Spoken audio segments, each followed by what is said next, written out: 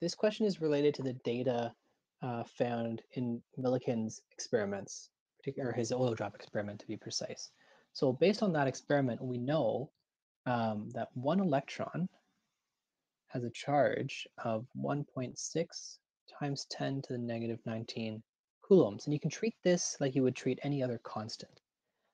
Since we have the number of electrons, or the number of excess electrons, 4.0 times 10 to the 12, there's no units on here since it's just a counted number, we can then go ahead and solve for Q, the charge on the sphere.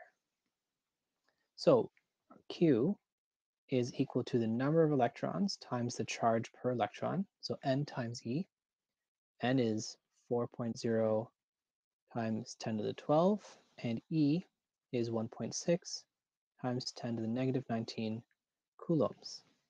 This leads us to the final answer of 6.4 times 10 to the negative 7 coulombs.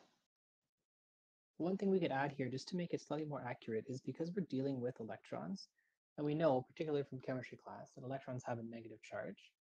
So if we just keep in mind that there's a negative charge here, overall charge is negative 6.4 times 10 to the negative 7 coulombs.